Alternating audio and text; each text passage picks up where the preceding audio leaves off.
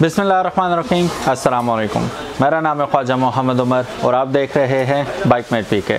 सो gentleman, इस वक्त मैं मौजूद हूँ न्यू पाक ट्रेडिंग कंपनी रावलपिंडी में और आज जो बाइक आप मुलाहिजा फरमाने वाले हैं वो है UD 150। ये जब आया था बेसिकली तो it is like it sold like a hot cake. बहुत आप इसकी इंट्रो में देख ही चुके हैं करीब से how beautiful this bike is. जो एक होता है जनरली कोई बाइक आता है, लोग खरीदते हैं, उसकी शिकायत उभर के सामने आती हैं। एज सच इस बाइक के बारे में हमें कोई ऐसी कंप्लेन मिली नहीं है जो काबिल ज़िक्र हो, जिसका जिक्र किया जाए। अगर आप में से कोई ऑलरेडी UD 150 यूज़ कर रहा है और उसे कोई ऐसा बिग इशू है जो कि वो बताना चाहे तो डेफिनेटली कमेंट बॉक्स में ज़रूर बताइएगा कि हमारी नज़र से भी गुजर सके वो चीज़। बढ़ते हैं इसके रिव्यू की जाने। तो प्राइस के बारे में इंशाल्लाह वीडियो के एंड में आपको ज़रूर बताया जाएगा। इसकी प्राइस क्या है इंशाल्लाह at the end of the video ज़रूर देखिएगा वीडियो एंड तक, ताकि आपको प्राइस के बारे में भी पता चल जाए।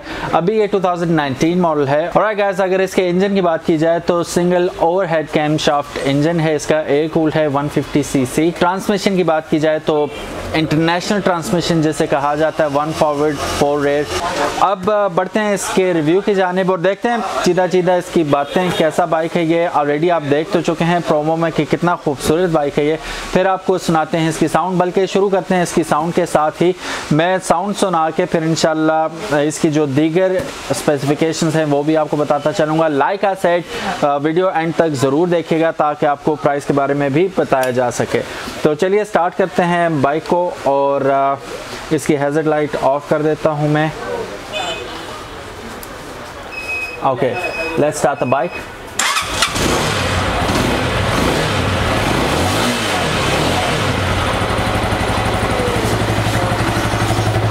ये इसकी इडलिंग में साउंड है, ठीक है, ऐसे साउंड करेगा। और ये यहाँ पे हम देखेंगे इसकी फुल थ्रॉटल पे कैसी होती है साउंड।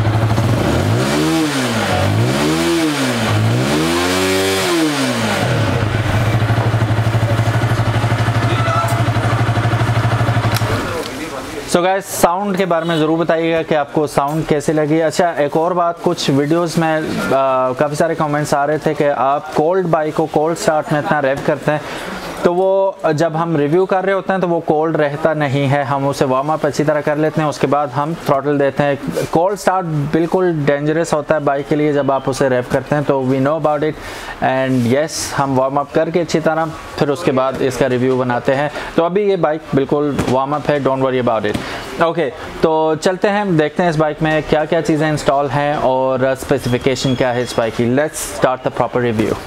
सो गाइस, ये है यूनिक टोर्नेडो और सबसे पहले स्टार्ट करते हैं इसके वेट के साथ। इसका अगर वज़न देखें तो थोड़ा सा कन्वेंशनल जो 150 होता है, जैसे कि सुजुकी GS, मैं एग्जांपल दूंगा आपको, 114 kg उसका वज़न है, लेकिन इसका वज़न 125 kg है। तो वेट में थोड़ा सा डिफरेंस है, काफ़ी हैफ्टी है। उसका रीज़न मैं आपको बताता हूँ। सबसे पहले हम स्टार्ट करते हैं फ्रंट टायर से, फिर we will go right till the end. So guys, सबसे पहले आप ज़रूर कॉम्प्लीमेंट करेंगे इसके कलर को। ग्रीन कलर में ये रिम्स बहुत उम्दा लग रहे हैं, ये इसकी बॉडी के एक्सेंट के साथ जाते हैं, जैसे कि आप देख सकते हैं।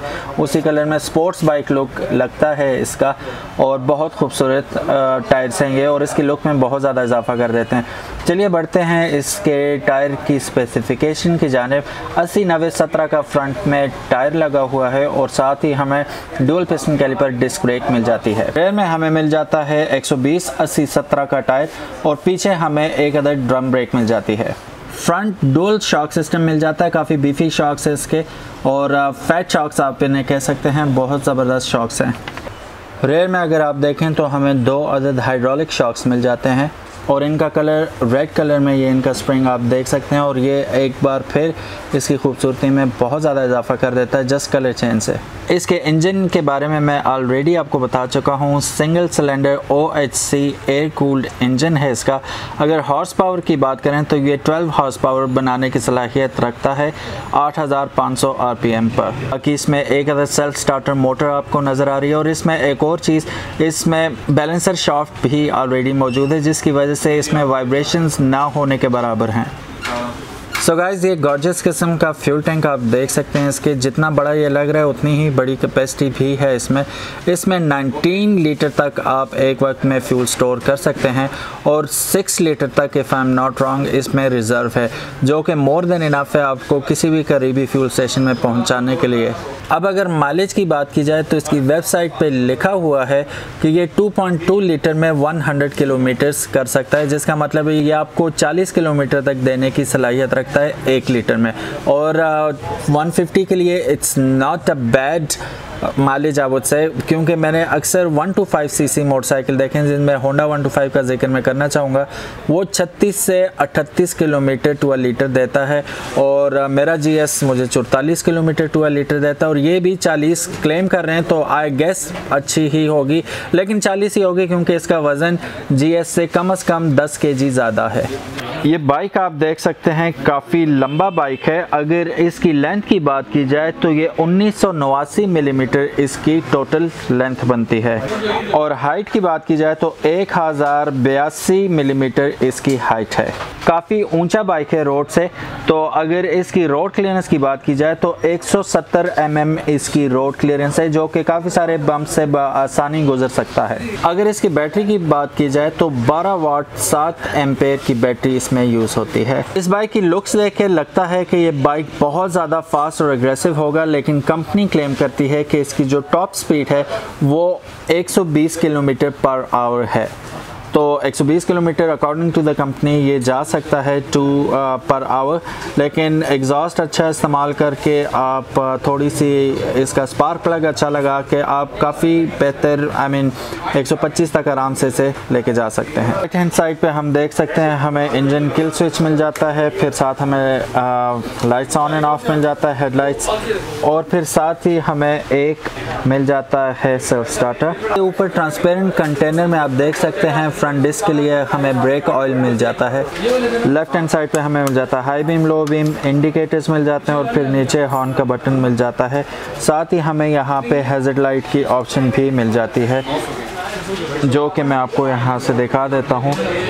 ये ऑन एंड ऑफ बटन है हैज़र्ड लाइट का, जैसा कि आप देख सकते हैं। चलिए मीटर सबसे पहले इग्निशन लगाते हैं और मीटर ऑन करके देख लेते हैं हम। ये हैज़र्ड लाइट ऑन है, भी आप देख सकते हैं यहाँ पर। हैज़र्ड लाइट को कर देते हैं ऑफ, ये ऑन होगी, इंडिकेटर्स ऑन है शायद ये। ओके, सो अगर हम इसका बगौर जायज़ा लें स्पीडोमीटर का तो ये हमें सेमी डिजिटल मिल जाता है। ऑन द लेफ़्ट साइड हमें मिल जाता है RPM। On the right hand side LED हमें काफ़ी सारी इंफॉर्मेशन प्रोवाइड करती है, जिसमें हमारे पास स्पीडोमीटर आ जाता है, odometer, trip meter, fuel gauge मिल जाता है हमें, साथ ही हमें गियर पोजीशन इंडिकेटर भी मिल जाता है और साथ हमें क्लॉक का ऑप्शन भी मिलता है। किसी भी अच्छे हैवी बाइक की तरह का इन्होंने यहाँ पे फ्यूल लिड यहाँ पे प्रोवाइड किया, बहुत खूबसूरत इसके साथ मैच भी कर रहा है और one of the most beautiful looking यहाँ पे फ्यूल कैप हमें मिल जाता है, जो इस वक्त पाकिस्तानी बाइक्स में मौजूद है। वन ऑफ द बेस्ट यहाँ पे आपको मिलता है। पीछे हमें मिल जाते हैं 2 अदद ग्रैब रेल, काफ़ी मजबूत हैं, सॉलिड हैं और ये मेड ऑफ मेटल हैं, जल्दी टूटने नहीं वाले। और जैसा कि मैंने बताया काफ़ी हैवी बाइक है ये, 125 kg इसका वज़न है, तो ये वज़न उठाने के लिए बहुत मजबूत हैं और मतलब स्टडी हैं, किसी भी तरह ये नाजुक या दिखावे के लिए नहीं है, they do their job properly.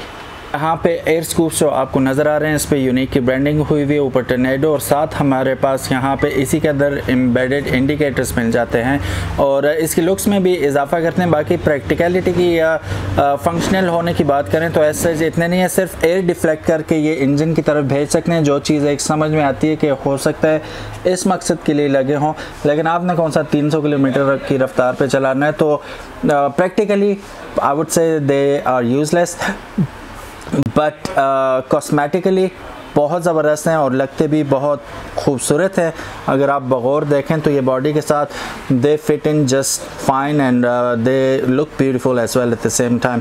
इसी तरह अगर आप रेयर सीट के पीछे देखें तो यहाँ पे भी थोड़ा सा इन्होंने एक्स्ट्रा चीज़ लगाई हुई है, एरोडायनामिक लुक देने की कोशिश की हुई है, लेकिन लाइक आई सेड आपने कौन सा 299 या 300 की रफ्तार से जाना है, तो ये मोर ऑफ अ कॉस्मेटिक एक गिमिक ही है।